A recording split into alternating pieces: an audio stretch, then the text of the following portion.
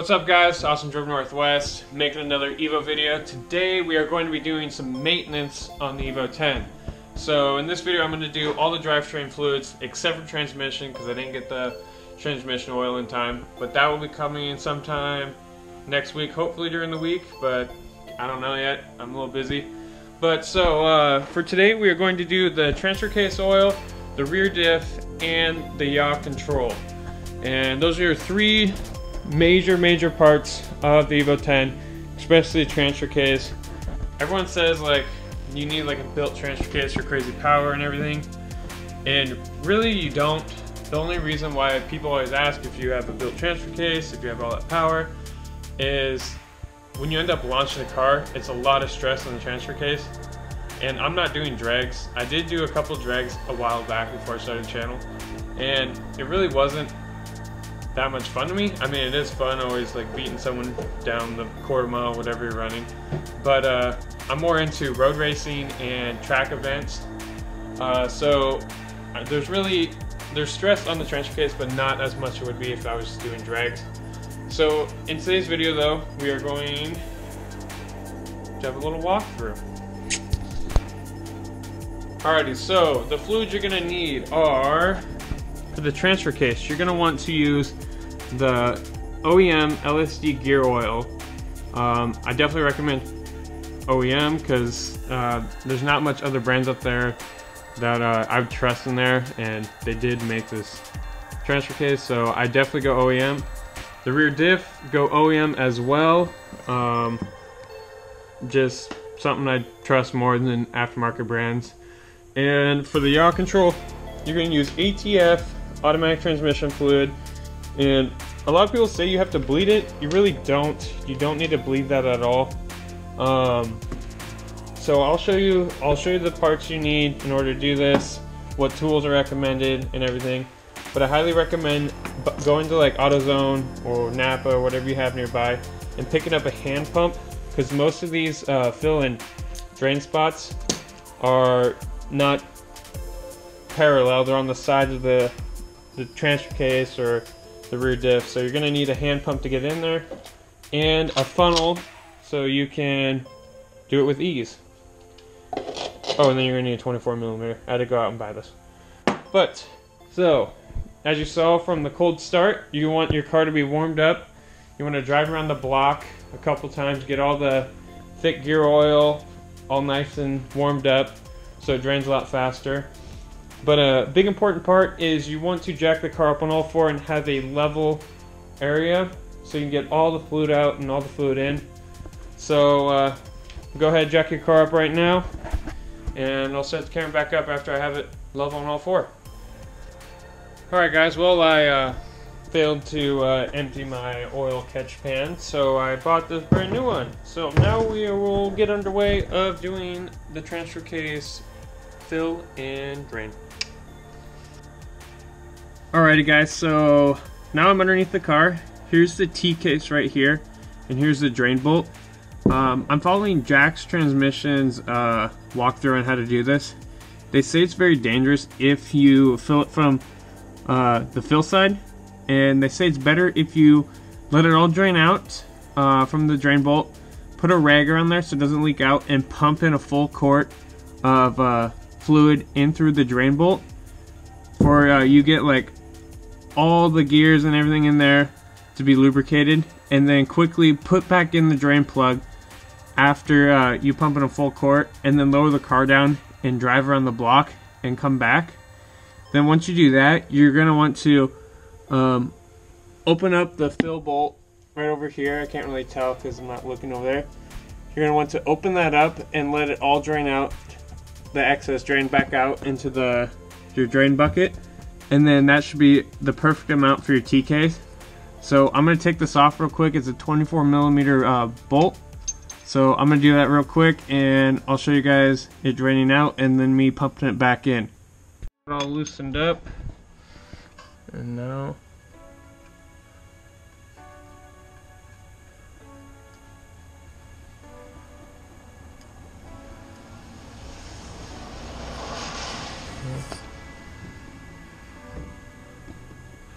there we go. Now if you want to speed up the process, you can take out your fill bolt, which I'm probably going to do here just to speed up the process a little bit. But I'm going to take this bolt out because it is a magnetic tip, so I kind of want to see what the tip looks like, if there's any metal on it or whatnot. It doesn't even look that bad. This transfer case has 60K on it. There was like little to no metal shavings in there, so I'm actually really excited on how this looks. That's good news for me. I'm going to clean off a little bit more, and then I'm going to get to the filling part. Alright guys, right here, this is the transfer case fill bolt. This is a 17 millimeter. I'm going to take that off just so I can have the transfer case drain faster. So I'm going to crack that off right now, and then now it's just a waiting game until all the fluid is out, and then I'll be pumping it back through that fill bolt, or the drain bolt, my bad. So right here I have the LSD gear oil with the pump in the transfer case fill hole. I'm holding it right here with the clean rag, and I'm just going to pump in this full thing, tighten it up to tighten the drain to 23 foot-pounds, drive the car around the block, and then come back and open up that fill and let the rest drain out. And that right there will do it for your transfer case fill. So yeah, I'm going to do that real quick. Okay, now that I pumped a full quart through this drain plug right here, tighten it back up 23 foot-pounds, and then lower the car back down, and then take it for a spin around the block. After done with that, loosen up this bolt right here again, and then that one will relieve all the excess gear oil that doesn't need to be in your transfer case. And once you do that, tighten that back down to 23 foot-pounds, and then you're done through T-case. Alright guys, so that right there was your T-case fill and drain. Hope that helped you guys a bunch. Now we're moving on to the rear diff. So now we are going on to the rear diff, and this one also takes OEM gear oil 90, and so you're going to need a 10 millimeter hex head to get both the drain of the gear oil and the SP3 ATF fluid. Is a 10 millimeter hex head. So once you crack those loose, drain them, and then right here in the front, this is for the gear oil fill. So crack that one off. Make sure you put this back on, of course, but crack that one off, and then over here on the front side, right there, that is for your SP3, and just tighten back down the SP3 fluid, and then put some in there, and then you'll be set.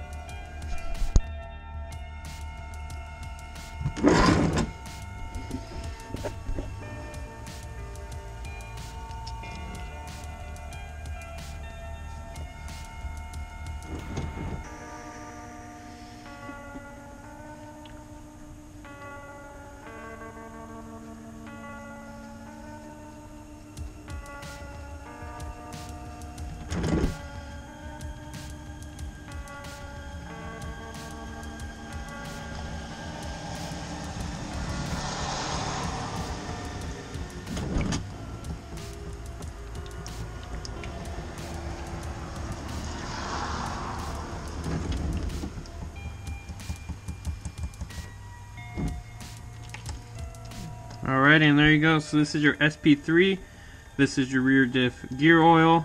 Both of them are draining out now, and so I'll just give it a few minutes, and then I will put the plugs back in and fill them back up.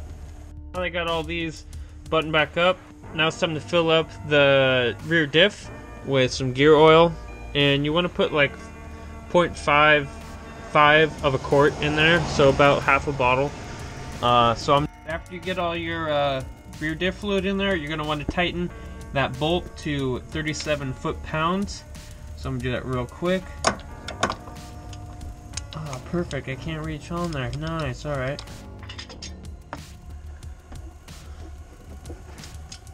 Alright guys, so on to our very last part. We are doing... Where's my camera? Oh, there. We are doing the SP3 for the yaw control. This is just filled up until it starts coming out, and you are set. And here's the little fill hole right here. I'm just gonna hold it in place and start pumping it. Oh, and I'm already spilling. Alrighty guys, so that right there was a how-to on how to do 3 of your main drivetrain fluids: your transfer case, rear diff, and yaw control. I will be doing a transmission flush and will change once my fluid comes in here, like I told you guys before. So if you guys ended up liking that video, please leave it a thumbs up, comment, and subscribe. And I'm sorry about if the camera and the walkthrough really wasn't that well, because it's kind of hard to do it with one person, but it's pretty straightforward. If you guys need any help, just let me know down below. And thanks for watching, guys, and take it easy.